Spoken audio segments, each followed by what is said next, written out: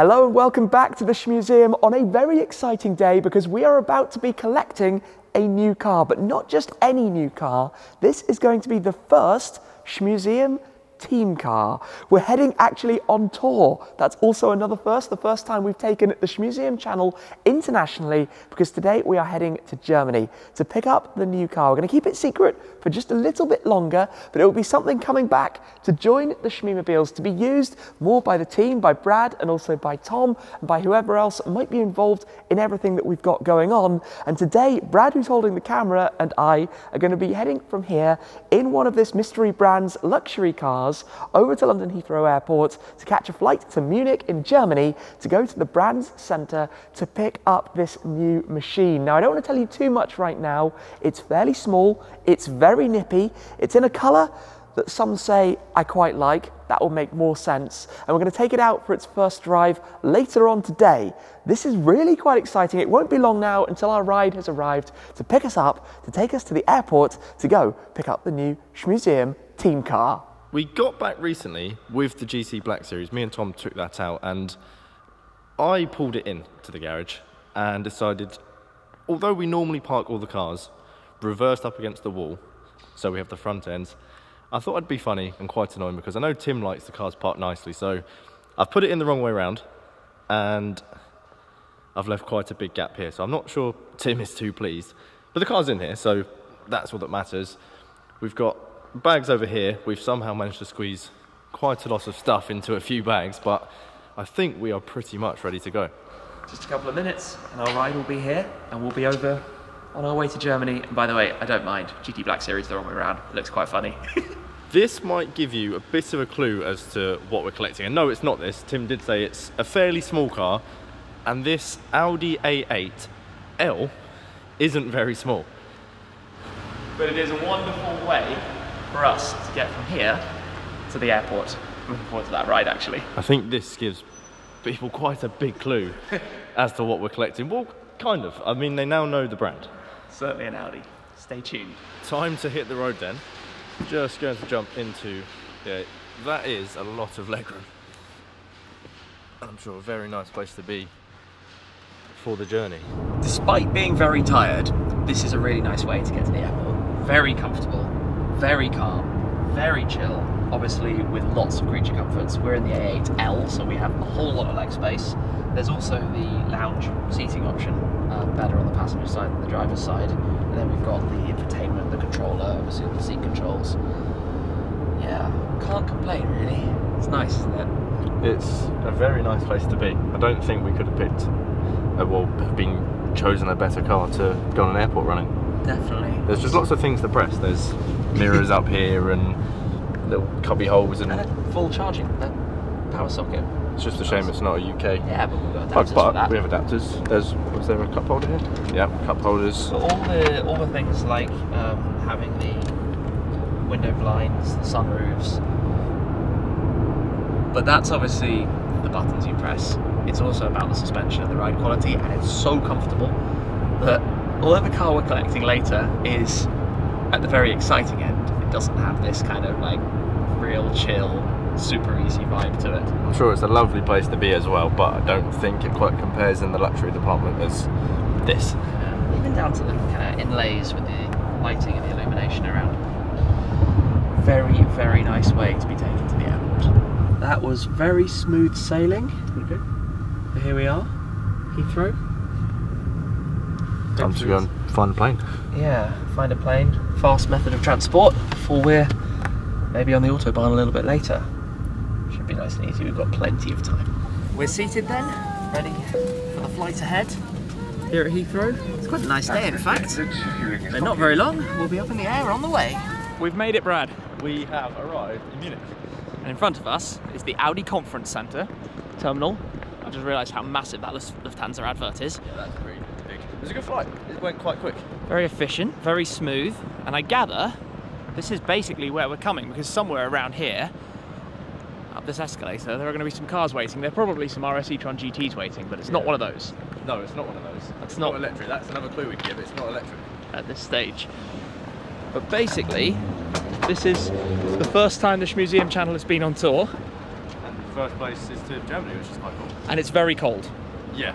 And you're not dressed very much No, for the... I put this on, I thought, oh, we'll be okay, we'll be on a plane, and then got here, walked outside and saw lots of people in massive big jackets, hats and things, and yeah, I probably should have, I packed stuff, I just haven't got it on right now. Well, I believe the car we are collecting is going to be on winter tyres, which is very appropriate for the purpose, and in fact, I can see many examples of the car we can collect in front, but I think I'm going to resist turning the camera around. I don't think we do anything yet. No, we'll hold fire just a moment longer. Jump ahead a bit, and it is time to reveal the new Shmuseum team car. Everything is ready, although given the time of year, we are quickly losing daylight.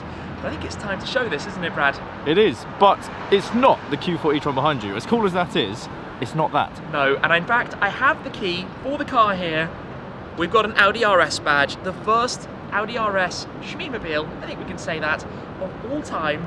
It's sitting right in front of us here. Let's come and take a look at this then. Do we go slower? Do we tease them a little bit and make them wait? I think we can get straight into it. The new Audi RS3 Saloon in turbo blue. How cool is this? That colour is insane. It's a very Shmee colour. It's a very Shmee blue. It fits in very well with all the rest of your collection. It sure does, it sure does. Well, this is the team car. It's a car from Audi UK's fleet. You'll notice the UK plate out here in Germany. In fact, we've got a line of cars because they've been hosting the media events out here. So lots of people have been coming to take the cars for test drives before they head back to the UK. But this is going to be part of the channel for the next 6 months. The Shmuseum team car to use on all of our various outings and trips and things. It's the 3rd generation now of the Audi RS3, the 2nd generation of the RS3 Saloon. I drove the previous one actually out in the UAE, out in Dubai a couple of years ago. But this is a cool looking thing, all the shapes. We were just talking about it together. These vents on these front wings are nuts. They're very aggressive. And I think when we looked at some photos of the previous Saloon, they've really made this car a lot more angry. They made it a lot more angry. Look at the shapes around the front. Look at how much sharper all of this is, the styling, the design. We've got the LED matrix headlights. This is actually a launch edition car. So there are effectively a few different series of cars, the Vorsprung being the top, the launch edition. You can have the regular car, and there's one further as well. But that means it's very highly equipped, lots of specification, all of which we're going to be discovering.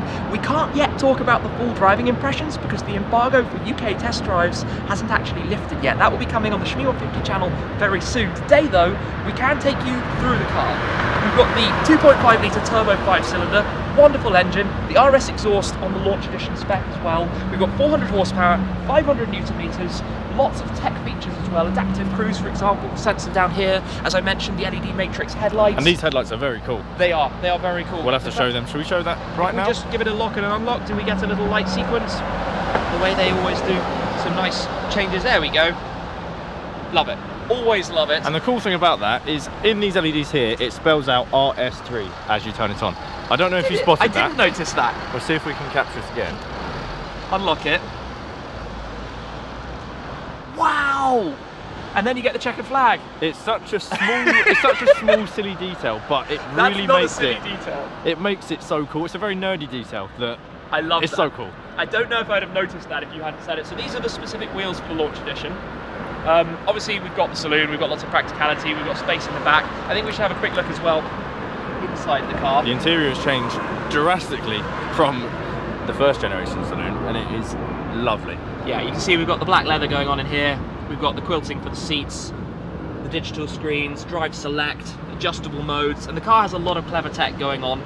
A lot of fun visual things, the RS logos under the doors, the puddle lights, for example, those kind of details. But it also has the, as one heads on out, Kyle Army green. That's a lovely colour as well. I think all of these bright colours that Audi are doing on the RS3s they're amazing. Very well. You can see how dirty it is as well. Sounds quite nice. You can see how dirty it is from all of the runs that the cars have been doing down to the mountains, which are not too far away from here in Munich.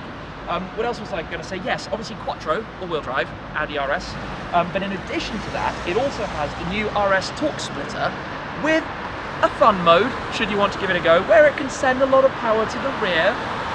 Which means that kind of thing. If you want to have a little slide, then it can do it. I haven't actually looked in the back yet. Yeah, we've got some space back there. Yeah, it looks like a nice place to be. But the place you really want to be, I guess, is behind the wheel. Absolutely. And when you think about what we're going to be doing with this car, the aim is if we ever need to go and drop a car off for service, if we ever need to go anywhere as a team and we want to take a car out for it on the Shmuseum channel, this is the car we're going to be taking for that. This is the car we'll use for those purposes. If Brad and Tom are heading out, Brad can drive this one. Yes, because we've had questions saying, when am I going to drive a Shmuseum and with insurance and stuff?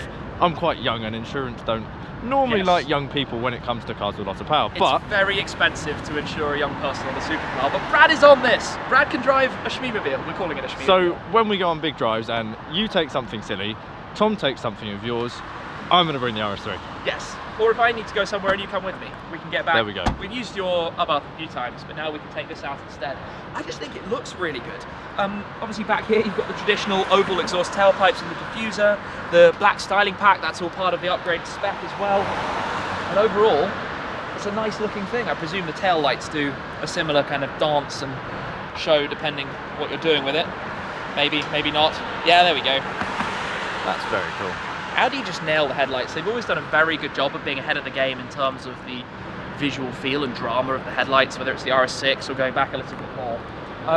Shall we just hop in and start it for a moment? Yeah, I think we should. Start it up. Let's take a little listen to this.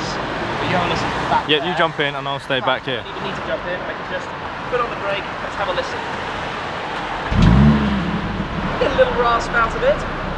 Obviously, this car's done a few miles. It's been driven around, so thankfully we don't have to run it in. We can, when it's warm, go and have some fun with it. It's such a lovely sound. The 5-pot is just a glorious engine to listen to. Really nice rasp. It's really cold. Do you want to hop in the passenger side just so we can... I think we should. I think we should.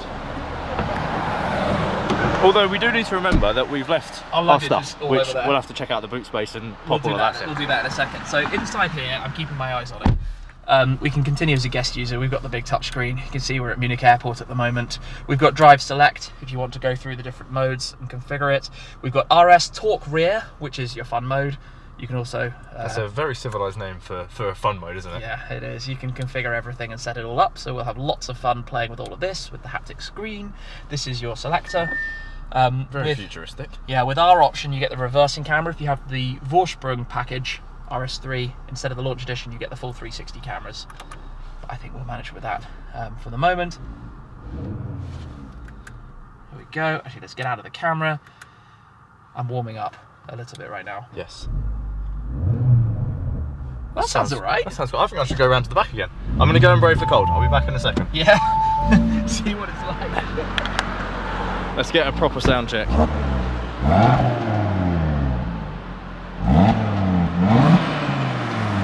That does sound really good. I just love that engine. It's just such a lovely note to it. Well, when it's a little bit warmer, they've had it running, I should point, before this point. Yes, we haven't just started revving it. Yeah, we'll have some more fun. But we've got like the wireless charging pad. Do we have a power fold boot? We do. And that's a good time. Let's shut the car off and we can go and put our stuff in the boot. Let's go get some luggage and load it up. Which is really roomy. This is one of those, if somebody had just come by while we were filming. I could have lost a shoe, which are very bright. Well, I'm sure there's going to be a lot of comments going, why have you got such bright shoes? Your shoes fit right in with Shmuseum. They do. Let me GT8, Senna, everything. It's all going wrong. But we're going to be heading now actually on a bit of an adventure with this car. I'm just going to move this. Yeah, we'll move that first. I'm going to go grab my shoes before they go missing. Yeah, don't judge these. They're bright. They stand out. Why not? Yeah, the plan is to put this through its paces, to do a proper collection adventure. We're going to be taking it to multiple European countries, heading through the mountains. I should point out at this stage that this does actually have, as you can see, the winter tyres fitted. Yes. Audi have very kindly prepared us for the time of year. We've got room for these? Yeah, we've got plenty of room. We'll shove them up there. I've not been very efficient with the packing. We can look at that another time. So it's just a release, it's not like a power shut boot, but yeah, I think this is spelling the beginning of a fun adventure and a new thing for the channel, for the Shmuseum channel, travelling abroad for an adventure and picking up a car to use for the team. Yeah, it's... Oh, panoramic roof. There is panoramic roof, that's another thing. With the launch package, there are more options we'll be talking about. So our plan for now, well, we can't talk about the driving impressions of the car. What we can do with the car is head into Munich to go see what we can find. So should we hop in and get back on the road? Yeah, let's go. Let's jump in. First drive. I can't talk about what it's like to drive then, but where we're going to go is, I think, quite funny. It's pretty cool and it ties in quite well into the last video. It does. So I mentioned, as many of you have seen, I have a fairly large collection of swatches, many of which are what Swatch call the destination series, the watches that you can get in each of their different shops. And one that I have never picked up for whatever reason is the one that you can buy here in Munich. So where we're going to head is actually to Swatch Munich to go and collect the local regional watch. And I'm having to bite my tongue big time to not talk about the car. Yes, don't say anything. This is the embargo. It's fair for every publication. So we're heading into Munich. Obviously, we're going to have some adventures with this. We're going to be going onto the Autobahn. We're going to be heading to some mountain passes. And the cool thing about the Autobahn is I've never actually driven the Autobahn. No, you've only passengered on the recent tour we did when we brought a few of my cars over. So I think you're going to have quite fun. And you've never driven a car on the right-hand side of the road. Yes, it'll be a nice adventure. We've obviously got a lot of things planned and lots of driving, and it'll be a great way to sort of put this car through its paces. That is exactly the plan at the moment. So we're in kilometers an hour, take it easy for the time being, and head. Look at that sunset. What a way to leave Munich Airport. Really, really nice. We'll head in towards town. Maybe this is going to descend into effectively a car spotting video, something like that. I can see that happening because Munich is a hot spot. There's a lot of activity. It went 60 there and then it goes 50 right here. It gave us 60 for about 50 meters. It's the test acceleration of cars, which we can't talk about. Yeah, something like that. This car does have, by the way, because it's the launch edition, the speed limiter. So instead of the fixed limiter at 250 kilometers an hour, which would be 155 miles an hour, it has the optional raised limit up to 280 kilometers an hour, which is 174 miles per hour. Maybe we'll have to find out how accurate it is at some point, although not with winter tyres. Winter tyre limit is... No, but when we're back in the UK, I think we do plan to put some normal tyres on the car. Summer tyres. We might do. It depends a little bit on what the weather does. Yes. And do you know what I would find really interesting? Is to get some performance data behind this car, because the official claim 0 to 100 kilometers per hour, that's 62 miles an hour, is actually only 3.8 seconds, which is really very fast. So we'll have to test it, right? Yeah, 100%. See what it's like. Anyway, still can't talk about it. Let's cruise on and head into Munich. Well, night has basically fallen, but this is the end of Maximilianstrasse, which is, well, kind of the Sloane Street of Munich. It's where lots of the very fancy shops are. What do we have by way of lighting in here? That's kind of alright. Doesn't distract me too much. Maximilianstrasse is where all the cool cars are, basically. If you're going to go car spotting in Munich, it's this road. So on our way to the shop, which is actually only just off the side of this anyway, I think we're going to have a little spot of car spotting. You've never been. Have you ever been to Munich? No, I haven't. I haven't been to Munich. I've actually got a photo of my SLS Black Series there before it was mine. Like, it was car spotted here. I mean, obviously, if it was going to ever drive in Munich. It used to live in Munich, so I bought it from a dealer nearby. But the previous owner had basically never really taken it out. I think on one occasion it had been spotted around town, but quite fun. I mean, it shows you the kind of place we're at, right? Oh, 100%. Well, that light wasn't green for very long. We are basically going to go down the main stretch in front of us and see what we can find. I've not seen anything too crazy yet. No, countdown to supercar. We need to find at least one supercar. Is that our goal for tonight? Find one supercar? I don't think it's going to take very long. A G-Wagon doesn't count. What is... No. No. No. Just seeing colours and thinking, oh, that might be something cool. No. A G-Wagon's a good spot, but I don't think it's quite what we're after. No, I mean... We see a G-Wagon every day. Yeah. Weeknight vibes, hey? Okay, so we haven't actually been that unsuccessful. We found an Abarth 595 Competizione, which obviously I have my 124 Spider, so that counts. Brad spotting. I'm counting. We're doing Abarth spotting, and we've got one. That's just like a daily thing for me. When I see an Abarth, I'm like, oh, there's another one. But this just is not going to plan, is it? We're bailing out from where we were, and there's been a substantial change. Brad is driving. There's been a massive change. We've swapped seats. So you're going to get a feel for this, not that we can talk about it again, but the reason for this, I'm going to point the camera around for a second, is because I forgot that that shop is closed and we have to go to one that's out towards the east of Munich, which I did know, I had just forgotten, which is very foolish, but it gives us an opportunity to explore a little bit more, hey? So we're going to go there and try this again. Jump ahead again, and we're now parked up for the night. The good news is I did manage to get my Swatch, yet another one.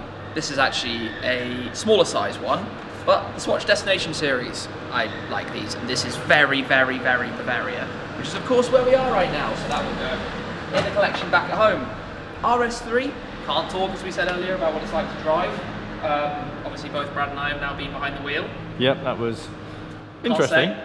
Well, can't say what that drives like, but it's been interesting. Yeah, interesting to drive around Munich. It's been nice to experience my first time driving on the wrong side of the road for what I'm used to.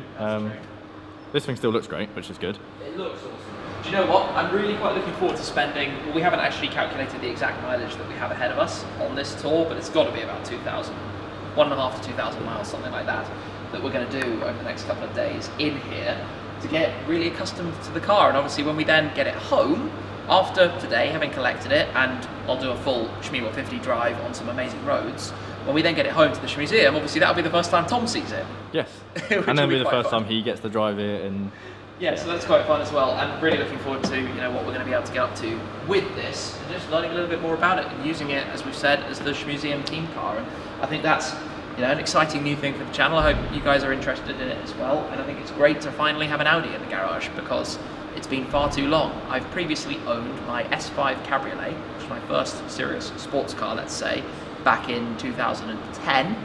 And then I also owned an R8 V10 Spider in 2012. But outside of those, there hasn't been an Audi in the Shmeemobiles. So it's good to have one back. I think the RS3 is a very, very nice start. It is just funny seeing on winter tyres.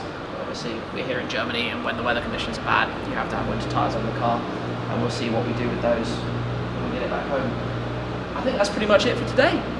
Yeah, I think we wrap it up. That sums up not too long a day of travelling, but no, we started early, didn't sleep last night. Yeah. But we've made it, and we've collected the RS3, the new Shmuseum team car. Shmuseum team car, indeed. Anyway, I would say that's all for now from the Shmuseum, but of course we're not back at the Shmuseum. There is going to be more coverage though of what Tom and Schmark 150 have been getting up to, or will have been getting up to, while we're off on this adventure. For now though, that's all for today from the Shmuseum. Until next time.